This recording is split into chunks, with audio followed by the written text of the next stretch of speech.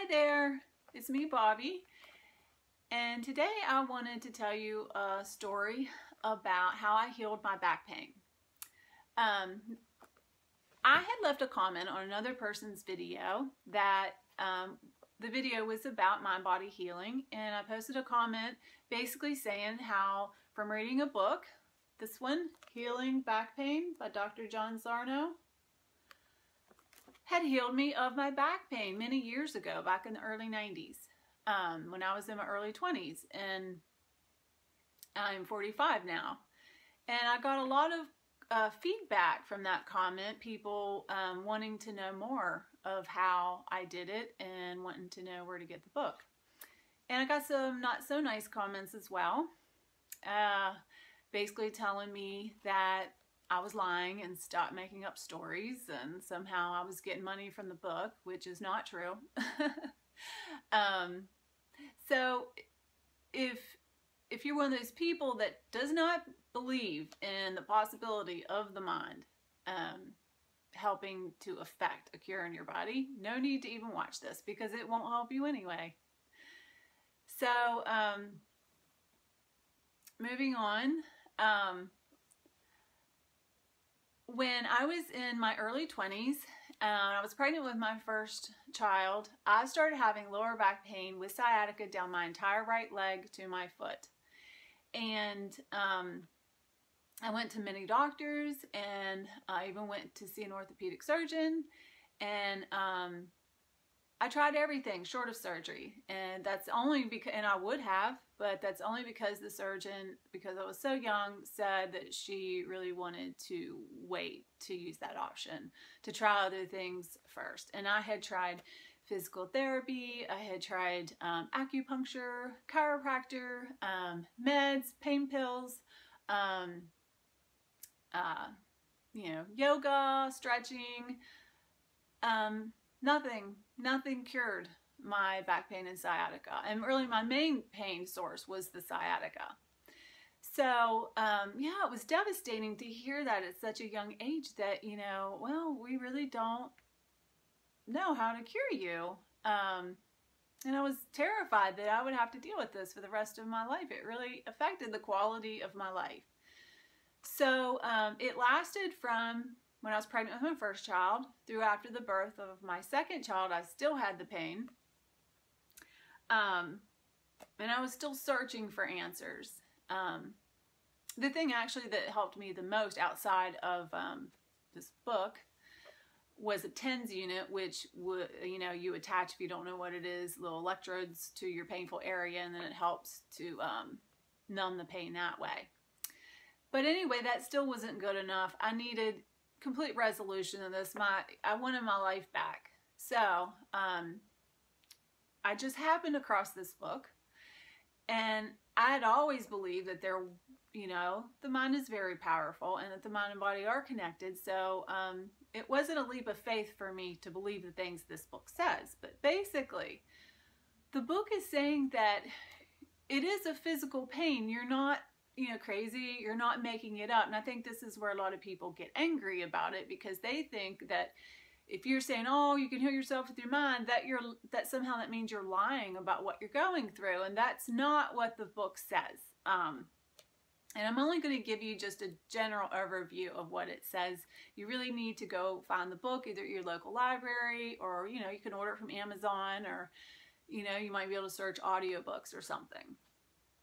Because the healing is in reading the information of the book. Because it says, healing it without drugs, without surgery, without exercise, back pain can be stopped forever. And I can testify to that. So I started reading this book when I got it, hoping, finally this might be the answer. And basically what he teaches is that, because especially some personality types tend to suppress emotions like anger and anxiety, that the brain actually physically will slow down blood supply to certain areas of your body, muscle, tendon, nerve tissue, and that's what causes the pain. And the reason the mind chooses to do that is because it's trying to take your attention off of your emotional discomforts and place it on a physical discomfort instead. It's choosing that it thinks that, you know, that would be a preferable way to not deal with your emotional issues, is to give you a physical symptom. And then, you know, if you've ever had pain, that's really all you can think about. I mean, it's hard to think about other things when you've got a chronic pain issue. So for me, that doesn't upset me. And a lot of these emotions are unconscious, like, or subconscious. In your subconscious mind, you don't even realize how much anger, repressed anger and anxiety you actually have. And he talks about in the book, it tends to be certain personality types. So it's like, it's not your fault. It's just a way that your brain is choosing to cope, basically, that you might not even be aware of. So what he says is the cure is in the knowledge of reading the mechanism of it. You have to believe it, because if you don't believe it, your brain will continue to use that mechanism to fool you. And he even said, sadly, 97% of people won't be healed by the information, because they've been taught for so long that, you know, what your doctor says is right. And if he's saying that you have a physical abnormality that's causing the pain, then that has to be what it is.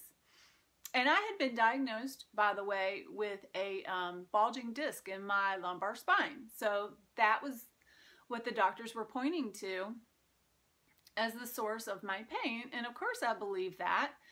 But when I read this book, I totally believed it. I'm like, oh no, this makes sense. Like, this makes total sense.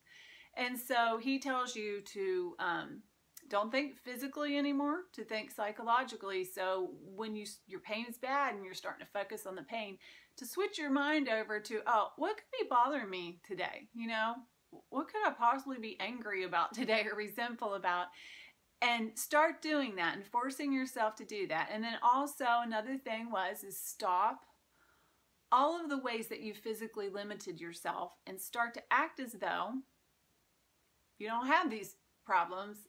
And what that does is shortcut the fear that, you know, physically, if you move a certain way or sit a certain way, that you're going to aggravate the condition and cause it to become worse. So for example, you know, I was afraid to, you know, push my kids in the stroller up and down our country road that I lived on, because I was afraid it would make it worse somehow. And I would drive my car with my left foot instead of my right because of the pain. And I made myself stop doing that and started driving my car again with my right foot. I was afraid to ride my bicycle anymore, which I enjoyed doing. So I made myself ride my bicycle. And I kid you not, after doing these things, within 2 weeks, my pain was gone.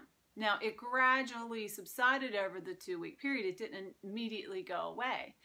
But what he said is when the brain gets the message that this trick is not working anymore, it finally gives it up.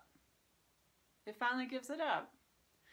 So that's my story. And, you know, I swear to you, this is true. I'm not selling this book, and I have no reason to lie about this. And, you know, I'm sure some people would say, well, you know, coincidence.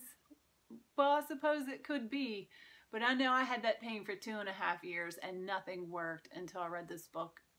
Bingo, 2 weeks later, gone. So I hope I can help somebody with this story. And yeah, you have a blessed day. Bye.